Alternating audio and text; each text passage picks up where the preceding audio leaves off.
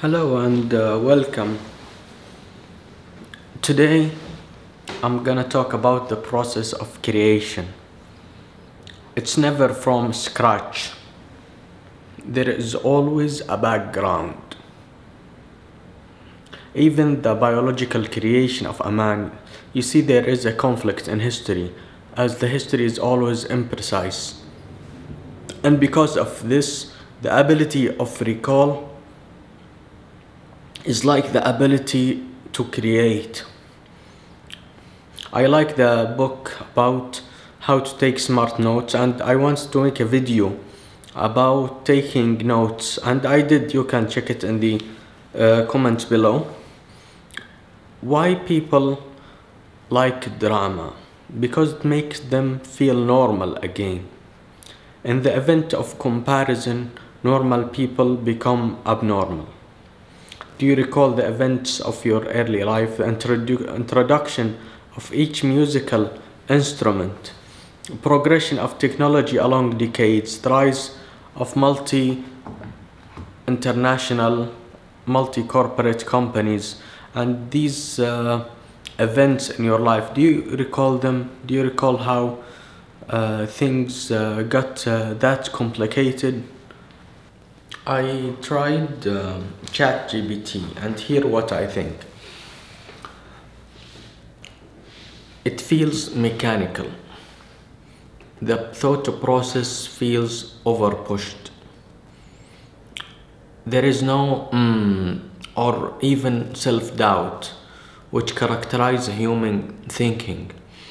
As more as you know, the more you doubt things, the more the lines get mushed in the process of creation.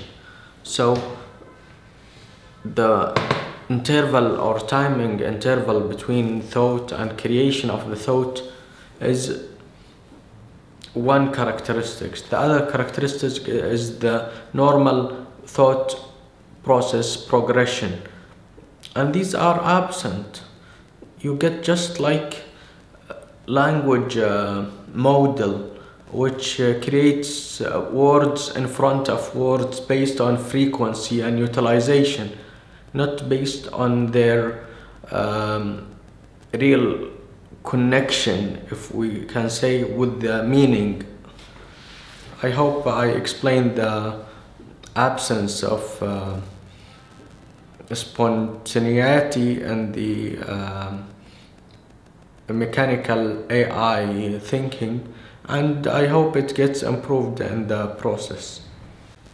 Another thing, which is the ability to detect such patterns in language model creation.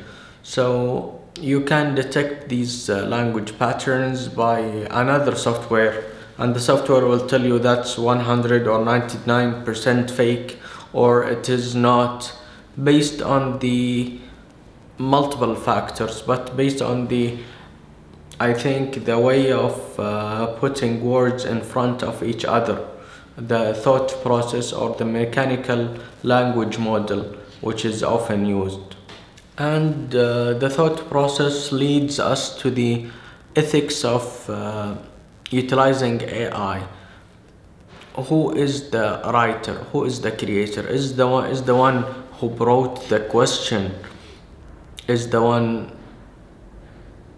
responsible for creation of the language piece or text piece, or is it the programmer, or is it the original author of whatever in the internet used to train the language model? If we oversimplified things, we have the writer, the question asker, we have the programmer, we have the one who paid for the process. So we have many people who are involved in the creation of a language model, or answering the question. And this doesn't mean the answers are 100% lies on one or other. maybe the real answer is divided between all of these people, and the responsibility divides also between all these people depending on their involvement. And this should focus our attention on the asking questions, because the more you ask questions in the AI world or in the real world, the more you get answers, and the process of criticism is becoming more and more important these times. Here what I wanted to say, and I hope this video gets your attention, and see you next video.